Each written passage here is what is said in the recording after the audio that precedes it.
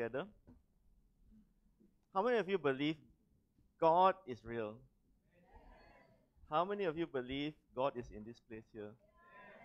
And how many of you believe there's a word for you today?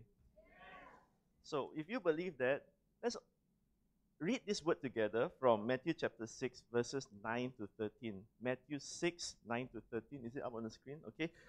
A lot of you are familiar with this passage. For those who are visiting, we are actually on the sixth part of our series, the last part.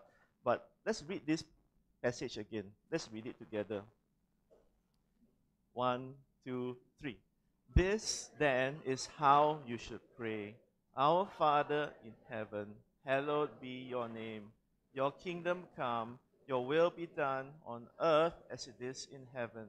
Give us today our daily bread, and forgive us our debts, as we also have forgiven our debtors.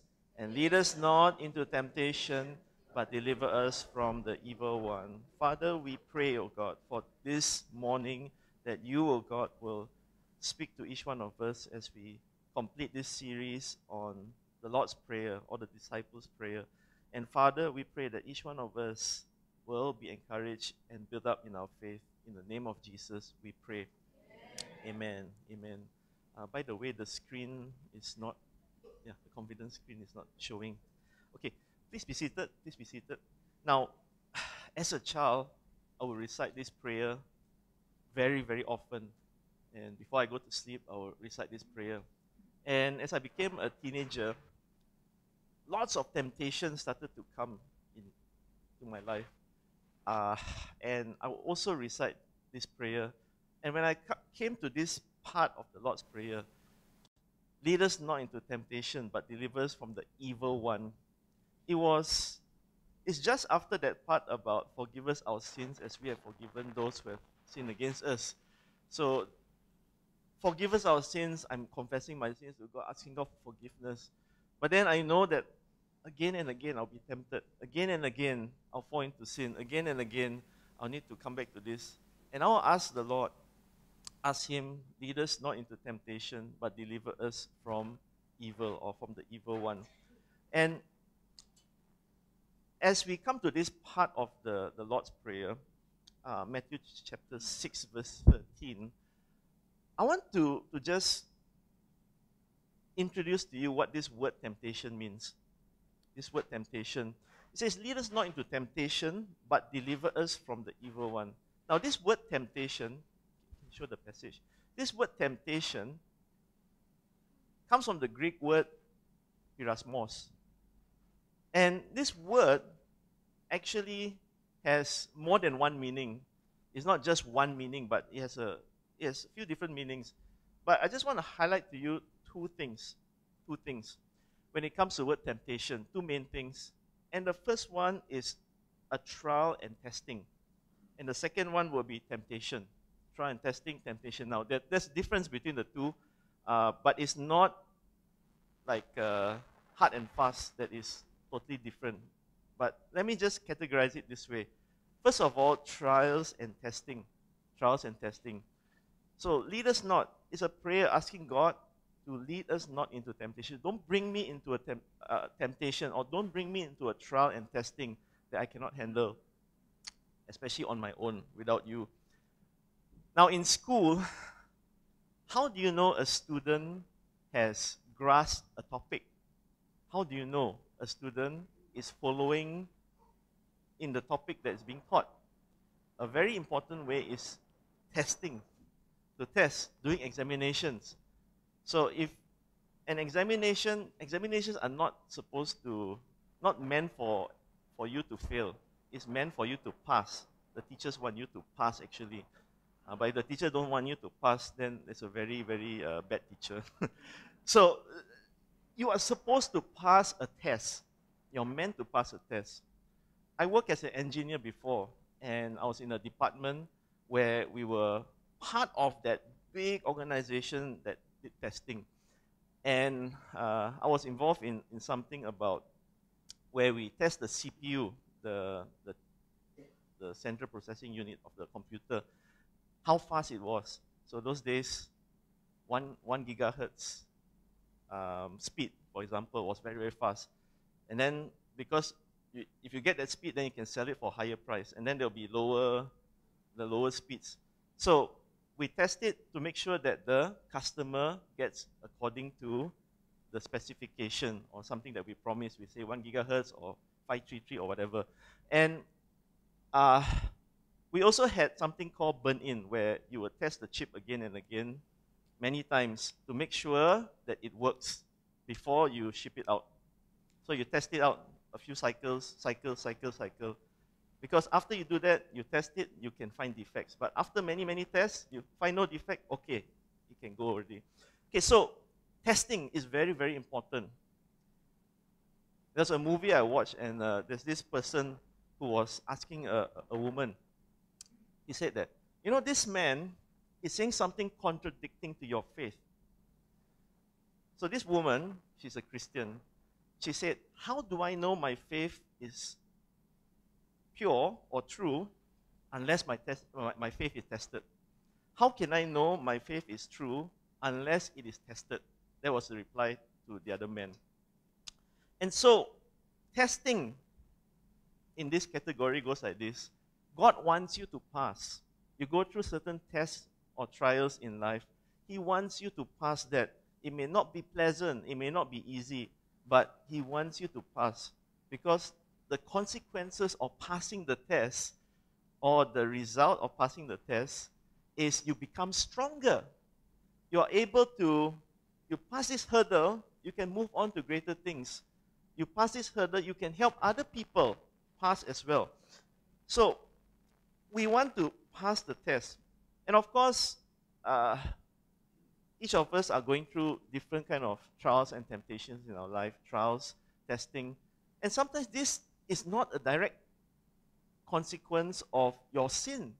It could be just suddenly COVID came, and then your business suffered major. Or something that you didn't ask for. All the while you've been healthy, and then suddenly you got a sickness that you don't know where it came from. So this could be trials and testing in our life. And these are times when we can turn to God and ask the Lord to help us. Now there's another one, which is not just trials, but the other side is the temptation. Second part, deliver us from the evil one. Now temptation is different from testing and trials. Let me illustrate this way. When I was in Petaling Jaya, I grew up in Petaling Jaya, and we had a single-story semi-detached house. We lived in that house, and outside there, I would hear birds singing. A lot of times the birds would come. So I'll take rice and throw out, and then there will be a lot of birds. Then a thought came to me, because we used to have a bird cage. Our birds died, Bajri, those lovebirds. We don't know how to take care of birds anyway. So I took the cage. I had an idea. I think I want to try to trap the birds. So I took the bird cage. It has a door where it goes up and down. So you just let it go, it goes down. So I put a twig there and a string. And I would put grain or the rice grains leading up and into the trap. Not the trap, the cage. And I'll just wait for the birds to come. I was very excited because the birds did come, and there were 3, 4, 5 birds. And one went in, another went in, another went in. I can't remember how many went in. And they were all inside there. So happy. I pulled the string, and the door came down, and I caught the birds. Yeah, success. That's evil, right? Well, this is exactly what the devil wants of you when it comes to temptations. The devil has evil intent. He has malicious intent. He wants to trap you. And who knows what he's going to do with you once you're trapped. Once you're in his trap. And so this is what temptation is about. Temptation is about falling into sin. Falling into sin. Certain sins, you look at it, and you look at something, and you're you're drawn to it, you know it's not right, but you go and do it anyway. Your leaders warn you, other Christian people, your family members warn you, but you just go ahead anyway and face the consequences. Sometimes consequences are irreversible. For example, King David, irreversible. His family was in trouble after the adultery. Sometimes irreversible, you face the consequences. But still, despite the temptation, we still can overcome temptations. We can overcome the enemy. And so, temptations come from the enemy, the tempter, the devil, the slanderer. Why? Because at the end of it, he's going to use it to make you feel less confident in your faith, turn you away from God, condemn you, make you feel that you're worthless, and make you feel that your faith is not real. That you say you believe in Jesus, but you fell into this sin again and again and again and again and again. Just give up. If you want to sin, sin big, don't sin small. Have you ever heard of it? Have you felt that way before? I'm sinning anyway, might as well sin big, right? Ooh. That's the devil speaking.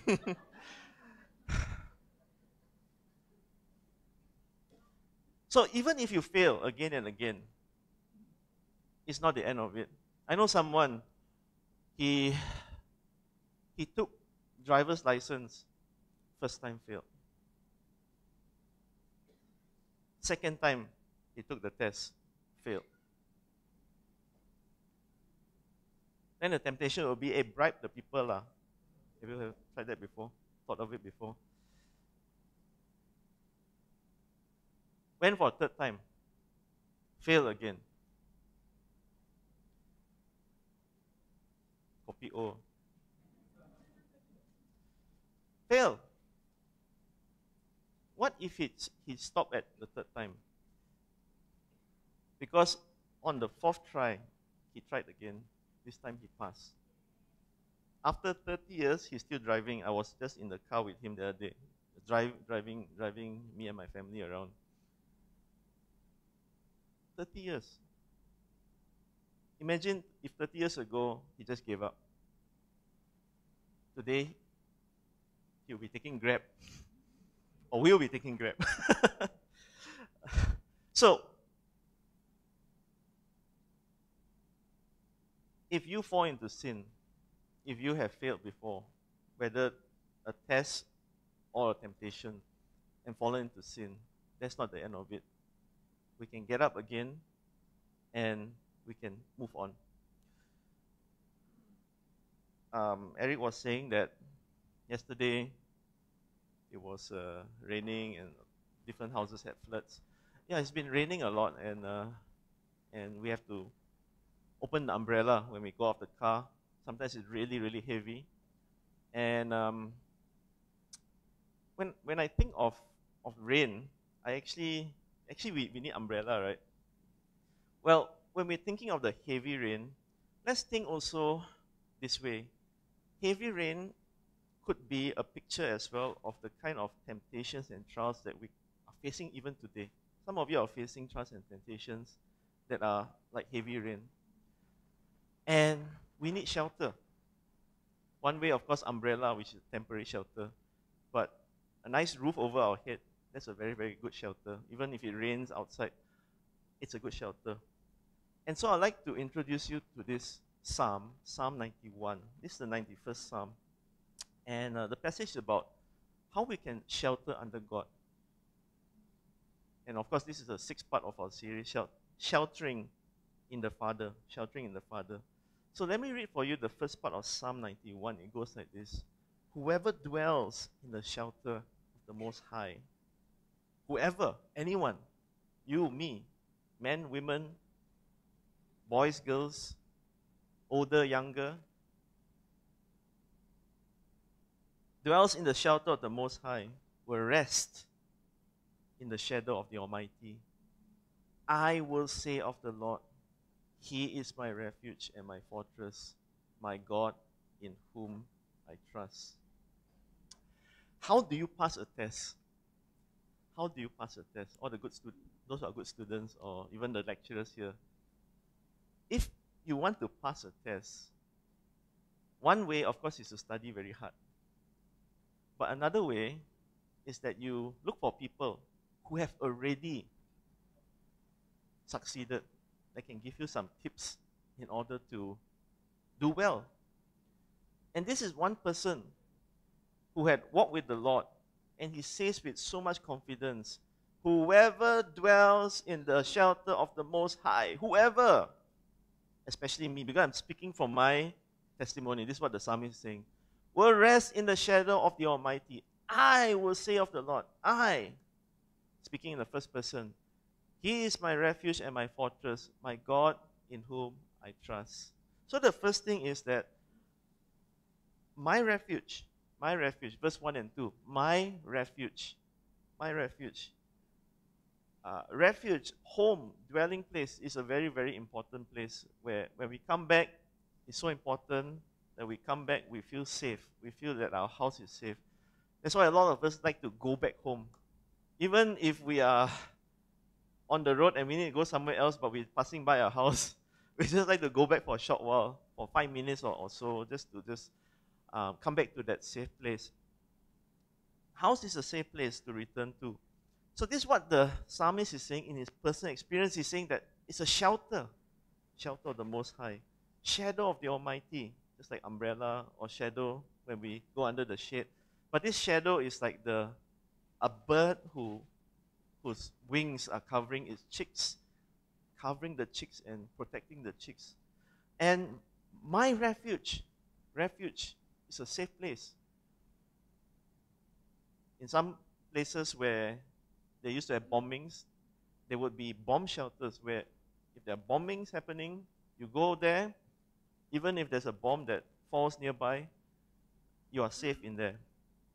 And fortress in those days is a place where it withstands attacks of the enemy, a fortress. And so the psalmist is sharing all this, it's a shelter, it's the shadow of the Almighty, refuge and fortress, something that is really, really sure, something that is really, really solid, something that they can rely on, he can rely on. And so what does it mean, dwelling? It reminds me of this passage from John 15:7. It says, if you remain in me and my words remain in you, ask whatever you wish and it will be done for you. Remain. When we remain in God, in the safe place, that is the safest place we can be.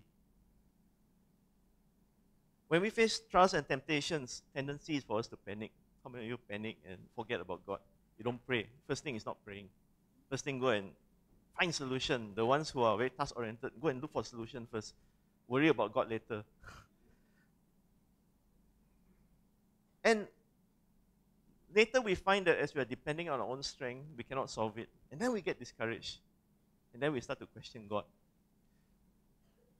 But if we start with a thinking or a heart of faith first, perhaps things will grow much easier for us. And we will see with eyes of faith, see positively, see that God is in the picture. God is refuge. God is our refuge. We can trust in Him. So whoever dwells in the shelter of the Most High. And what he's saying is that learn to trust in God. Learn to trust in God. Dwelling, waiting in His presence, trusting in the Lord. A lot of times in funerals we sing this song. I don't think this song is not just for funerals. It goes like this. What a friend we have in Jesus. Okay, it goes like this. Have we trials and temptations? Is there trouble anywhere? We should never be discouraged. Take it to the Lord in prayer. My daughter told me when I sing out of tune, Yeah. That's why I'm not on the worship team. Take it to the Lord in prayer when we face trials and temptations. Well, even this songwriter knows about trials and temptations. Take it to the Lord in prayer. Trust in the Lord. So, my refuge for the psalmist. And then he says something. He goes on to say this. The second part is, and actually invitation and encouragement for everyone. Encouragement for you and me. He says that surely he will save you from the fowler's snare. So he starts to become, now that he has experienced God's sheltering, God's refuge, he is encouraging other people. He's encouraging you and me. And he's saying this, surely he will save you. Just a few things I like to highlight. 4 pictures here. The fowler's snare, a trap to catch animals for eating. Deadly pestilence. It could be some sort of pest that could be destructive. Flying arrows. Can you imagine you're in the war zone and a bullet is flying, or bullets are flying? You don't even know where it comes from. Just like those days, arrows flying, you don't even know where it comes from, but it comes and it might just hit you in the wrong place. Destructive plague, disease. So all these are hidden attacks. But the psalmist is saying that even in these hidden attacks, God is there for you. In all this, the words that are used in this passage here, he's like a shield. Shield. When the arrows come, shield. He is like a rampart. Rampart is like a strong wall that is surrounding a city, fortified, where the soldiers or the ones who are fighting battle, they can run across the wall, around on the wall. So it's a thick wall. And bird that protects its chicks. So there's both a strong protectiveness, but there's also like a loving protectiveness that God provides for us. He protects us. And when we think of these hidden attacks, it could be spiritual attacks as well. Attacks from the enemy. The enemy wants us to fail. But God is there for us. And with that, I'd like to invite somebody who has experienced God in his life. He's got a lot of stories to share. I don't know exactly what story he's going to share. But it's always very interesting to hear him share this story. And you can see a lot of people's lives been helped through this brother's life. Brother Daniel Chan.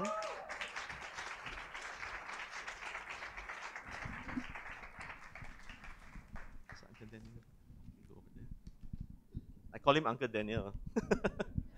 Morning, church. I'm Daniel Chan from the Senior Family Care Group, under the leadership of Brother Lai and Sister Chikun. I come to know Christ through my brother-in-law. I make many excuses. I'm sick. I'm not free to join you. But my brother-in-law never give up, and I finally follow him to church one day. He brought me to Hope Church.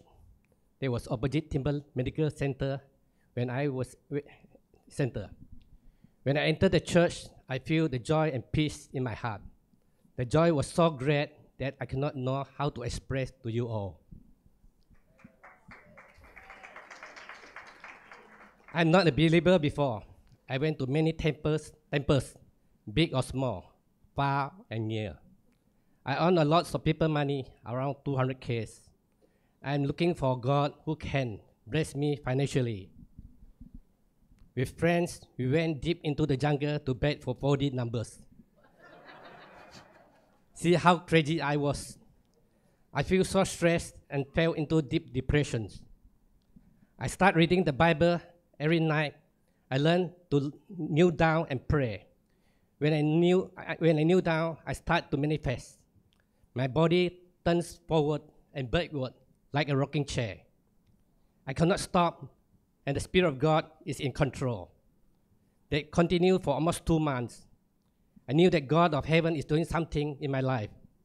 There are many spirits of other God in me. I took many talisman before from the temple. Church, do you want to know what is talisman? A talisman is a piece of yellow or red paper issued by the temple. There's the Hu Tao. Sorry, so fast. That was true. That was thought to have magic power and bring good luck. After I bring and mix with water and drink it, sometimes they ask me to swallow them, the talisman. I make them into a small bowl and swallow them. It stuck in my throat. And I nearly choked to death. I come to church every Sunday to prepare myself, and I was filled by the Holy Spirit when praising God. God's story took all my stress and depression away.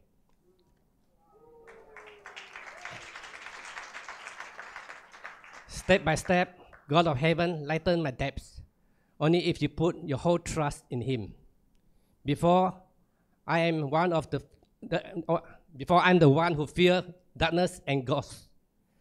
After accepting Jesus Christ as my Savior, God gave me the gift of light.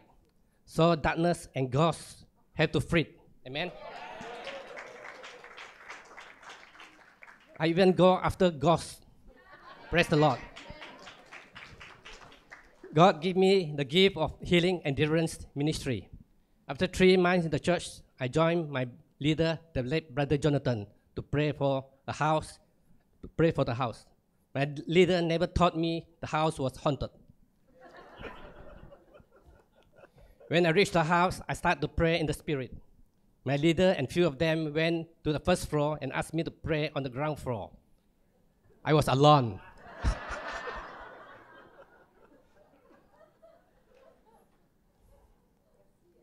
The Spirit of the Lord spoke to me on a soft voice. Go and walk around 7 times at the dining table. After I walked around 7 times, I saw an old woman with a long head and a long black shirt and a broom under her leg. Then the Holy Spirit spoke to me again. The wall of Jericho collapsed. Demon must go. That witchcraft spirit freed. Praise the Lord. When the owner of the house come down with the team, I asked the house owner, She said every morning around 5 a.m., they saw the witchcraft spirit at the dining table, enjoying the food. The food turned smelly and green every time. After the prayer, everything seems okay. Praise the Lord. Church, you see the power of prayer. Church, I encourage you to come to Sunday service earlier to fill your church with the Holy Spirit. Come and join church in prayer meeting. You see the power of God in you. Thank you. Thanks for listening.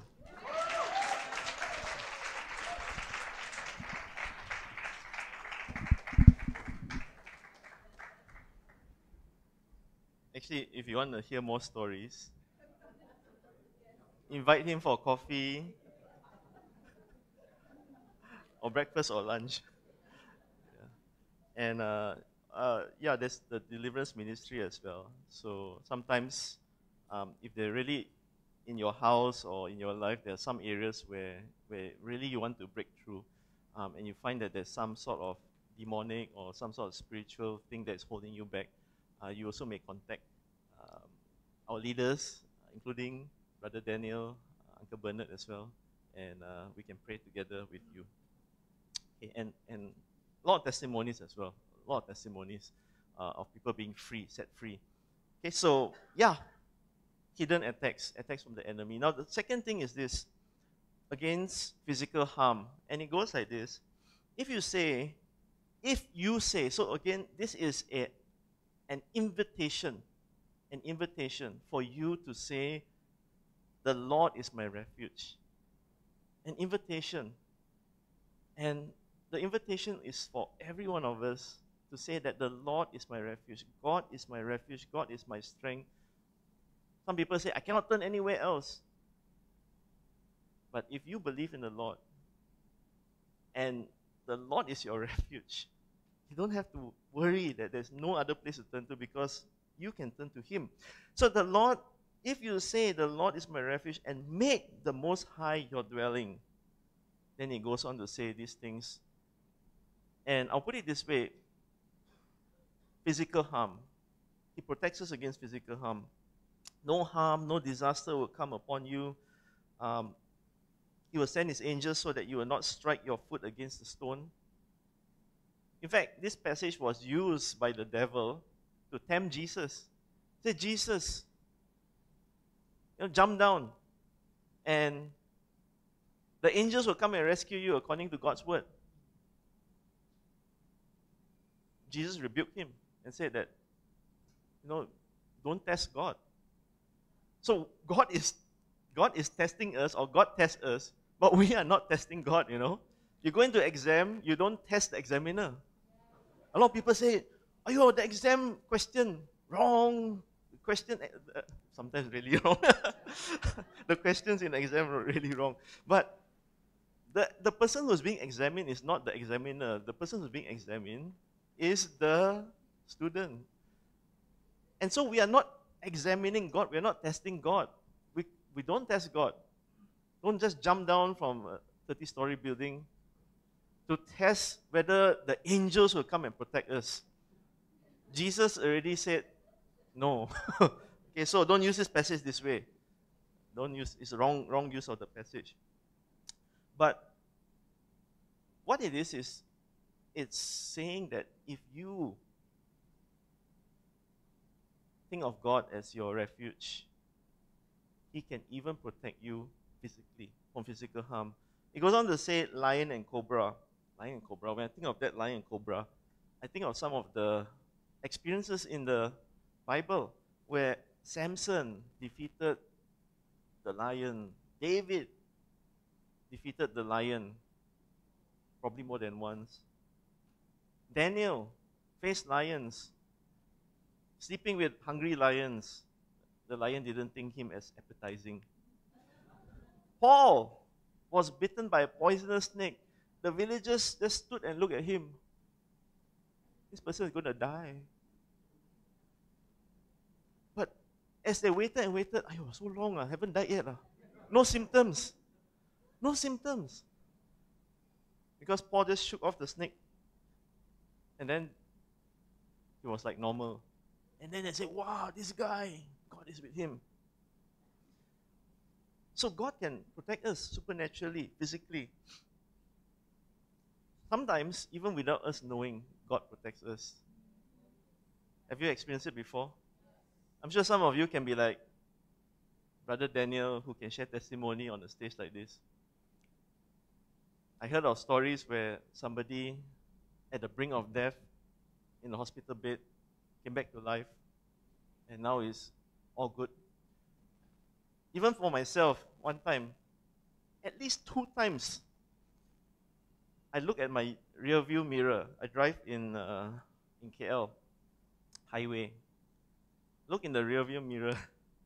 One time at night, just after I passed certain things, some vehicles, there was an accident just behind me.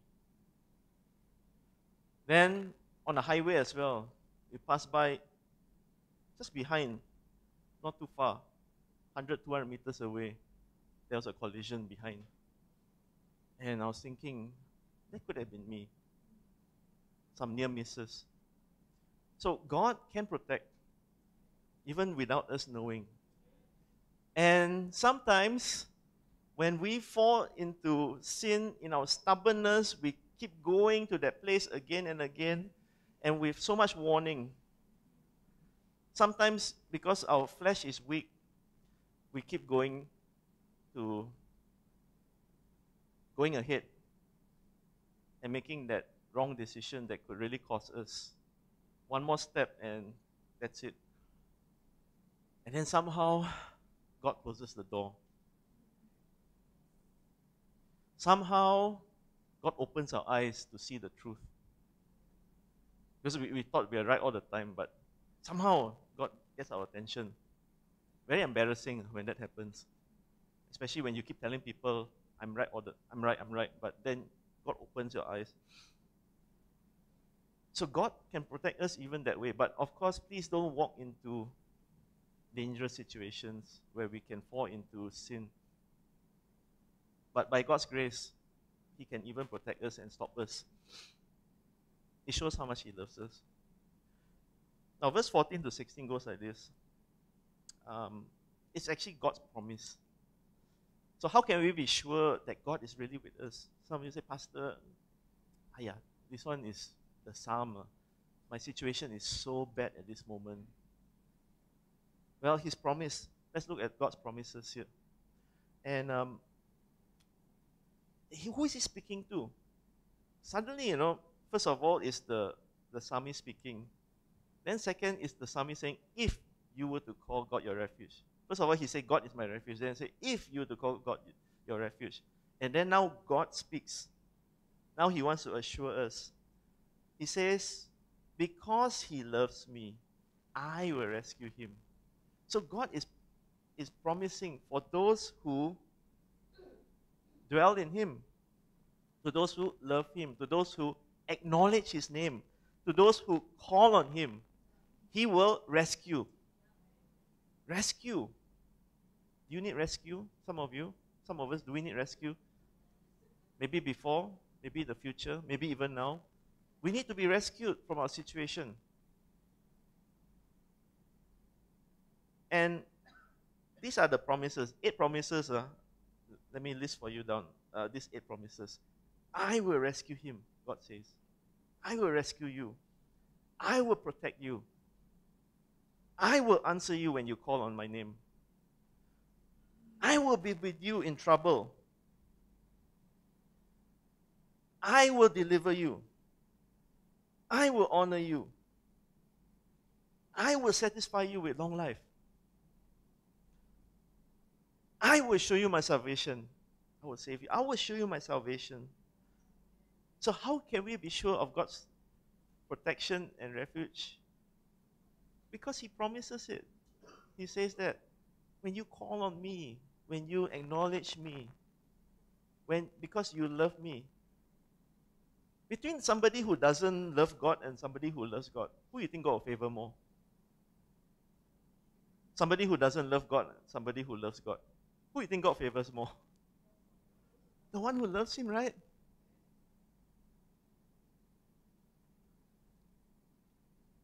Another thing that we can be sure of when we face our trials and temptation, because God is not a distant God who doesn't know anything about trials and temptations.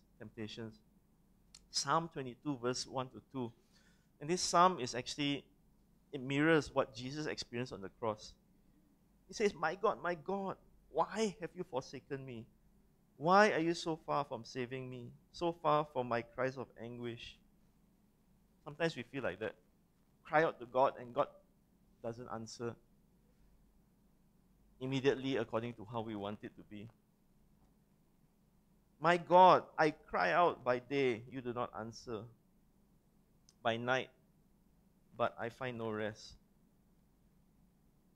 And so when we are facing our trials and temptations, let's remember that Jesus Himself faced the worst of testing and the worst of trials and temptations. That because He went through that, He understands our situation. And because He went through it, He stayed on. He went through it. He didn't run away. He didn't stop. He finished the work on the cross so that you and I, who call upon God's name, will be saved. Salvation of our soul is one, of course. But there are other things that God can help us and save us and deliver us. God understands us in our trials and temptations. Because Jesus Himself suffered on the cross for your sins and my sins. But He was victorious over all the trials and temptations. He rose again. And so you and I as well, as we look to the Lord Jesus, we can also be assured that we can overcome trials and temptations. We can pray this prayer. Lead us not into temptation, but deliver us from the evil one. Let's arise together. As we conclude this series, prayer is basically talking to God. And sometimes we need to be reminded, because God is an unseen God. Not with our eyes, but we see with our faith. So sometimes we forget and we don't communicate, we don't pray to God. But we pray this in this prayer. Let's look at this passage again. Look at the Lord's Prayer. It goes like this. This then is how you should pray. This then is how you should pray. Our Father in heaven. Let's say it together. Hallowed be your name. Your kingdom come. Your will be done on earth as it is in heaven. Give us today our daily bread. Forgive us our debts, as we also have forgiven our debtors. And lead us not into temptation, but deliver us from the evil one. Let's come to God the Father. Whatever situation you're facing right now, some of you are going through something that is really, really tough. But you can be very sure. It says here, if you say that the Lord is your refuge, He will come and rescue you, deliver you. Trust in the Lord. Let's come to Him. Let's sing this song together as we call on the name of the Lord Jesus.